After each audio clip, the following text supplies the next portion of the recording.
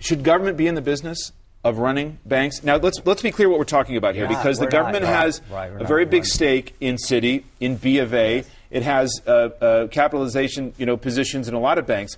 So it's got a 40% position, or it'll get to that in Citi. That's not complete nationalization, but of course they can tell the banks what to do anyway.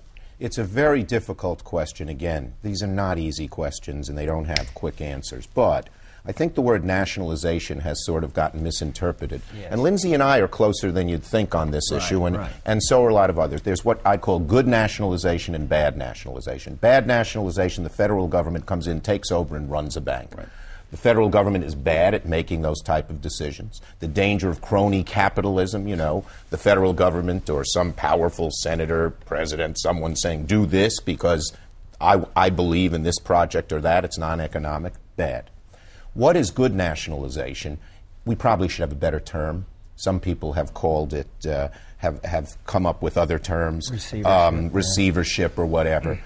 The government and the FDIC has done this. We did this during the S&L crisis. Once these evaluations occur, there may be some banks, we don't know which ones, and I'm not going to name any, that will never make it.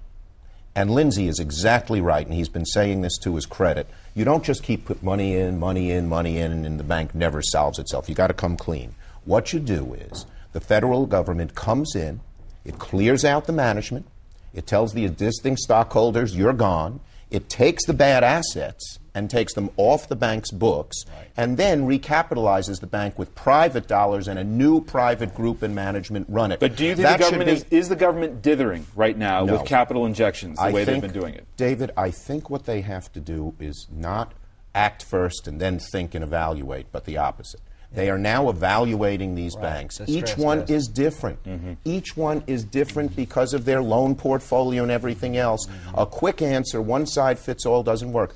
I have talked to Secretary Geithner. He is very thoughtful about this. Larry Summers is. They're what the American people would want. They're deep, they're practical, and they're non-ideological. They're going to come up with different solutions for different institutions. But taxpayers are going to have to pay more money for the banks. Is that your belief? Well, we'll have to wait and see. I mean, they haven't There's $750 billion in this budget. The president has said it's going to go beyond the TARP money that's there right now. He put another $250 in, and that's in case, God forbid, there's an emergency. Right now, we don't have an emergency the way we had with Bear Stearns and with AIG right before. And so they have a little bit of breathing space to analyze this and do it right. Do it strongly, but do it right. And that means one size doesn't fit all.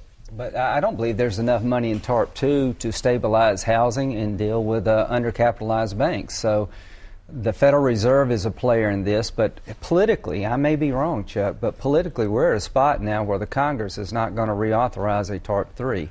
There just isn't the political will. There's just not the political will unless something new happens. And when the stress tests are administered and you can see that this bank is a zombie bank, I think there's growing political will that we're not going to keep throwing good money after bad. All right. I want to get into but there's just one other point here. It's very expensive to even do the good nationalization. A lot of these banks, to take over their bad assets sounds nice and easy. Oh, you put them aside here. No, no, no.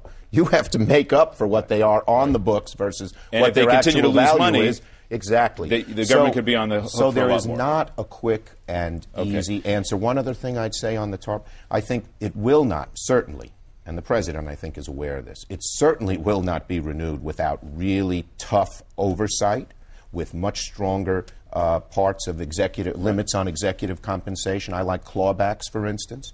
And without some guarantees that if we're going to put any more money in, we're going to actually see lending to his car buyer and to my small business in New York.